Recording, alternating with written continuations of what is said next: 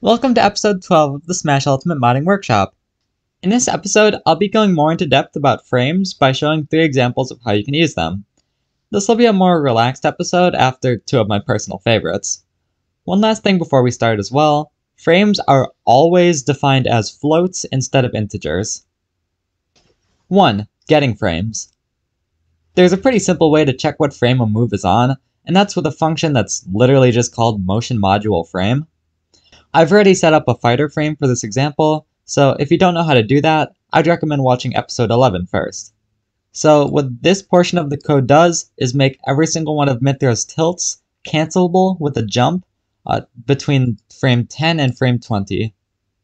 This section right here uses motionKind to test if Mythra is currently doing F tilt, up tilt, and down tilt. This part then checks if the move is between frame 10 and frame 20. This detects if the player is holding jump, and if they are, transfer into the jump status. And I'm going to build this and put it in the Smash now. And now all of Mythra's tilts are cancelable with the jump.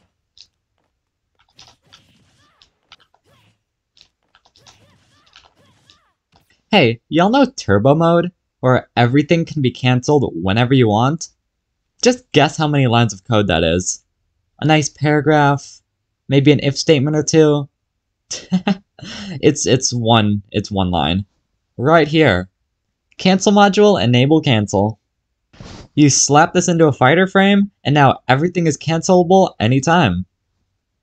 This is cancel module, and it only has 2 functions.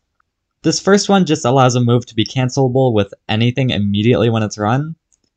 Is_enable_cancel isn't really used very often.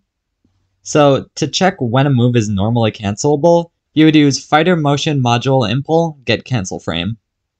There's an example here in Rustdocs, but I also just coded something. I've used get cancel frame in tandem with motion module frame to see how far we are from the end of an animation, and then enable the cancel early. So what this line is doing is getting the cancel frame of the current move, and if it's 20 frames or fewer less than the current frame, we allow the move to be able to cancel.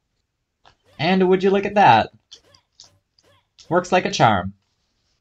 Lastly, I'll be going over how to change the speed of an attack using FT motion rate. It's a function that you'll see every once in a while in fighter scripts, and at first it does the opposite of what you'd think. Passing a value of 20 causes the move to take 20 times longer, and setting it to 0.2 would be 5 times faster. It's super simple to get used to, however, and this is an example that I've coded up real quick. This is Mythra's jab, and it actually came with these motion rates in it already. I've just edited the values in them.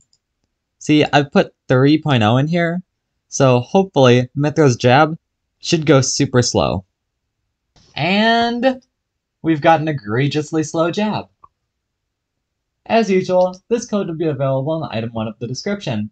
I hope this helped, and happy modding!